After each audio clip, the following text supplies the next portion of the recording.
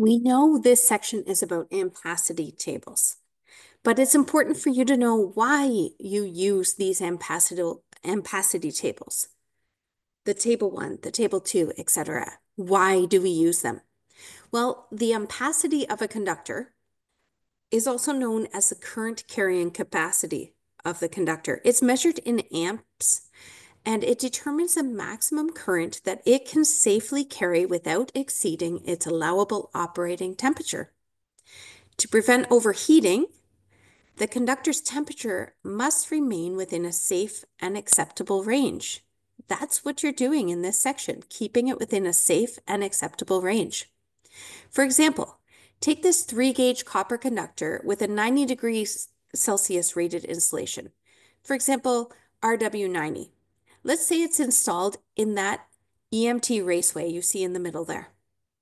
Well, table 2 of this section is going to assign it an ampacity of 115 amps.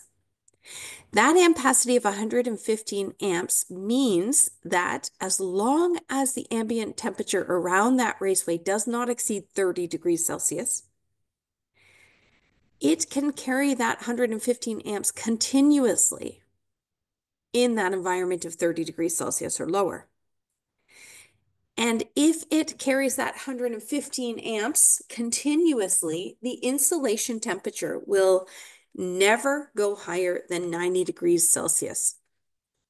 So again, you have a 3-gauge copper conductor with 90 degree Celsius rated insulation, RW90.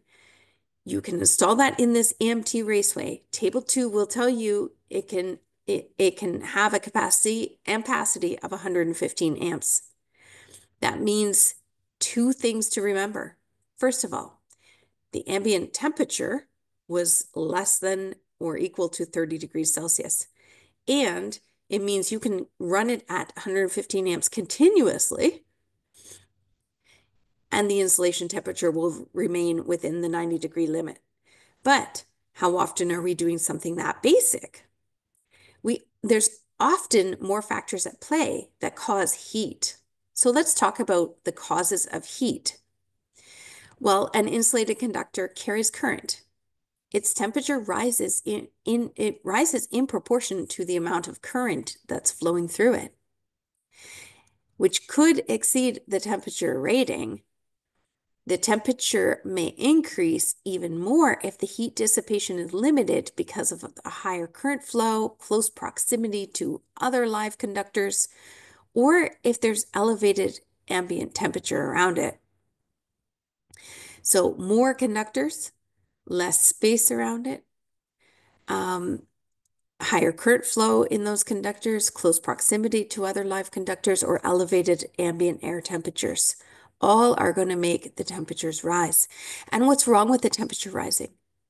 The temperature rises with the current and all of those factors, and this excessive heat can result in a deterioration of the conductor's insulation, unintended tripping of temperature-sensitive overcurrent protection devices such as low melting point fuses, circuit breakers, and failure of terminations or failure of equipment.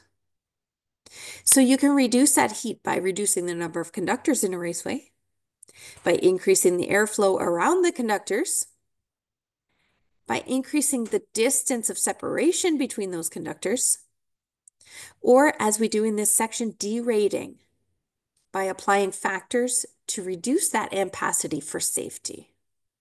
Essentially, ampacity represents the highest continuous current that a conductor can handle while staying below hazardous temperature levels.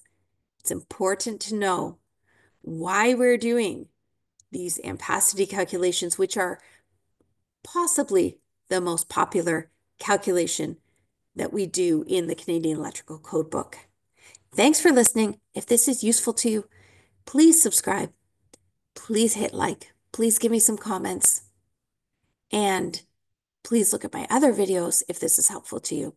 Let me know what else you have to learn. Thank you so much for your support.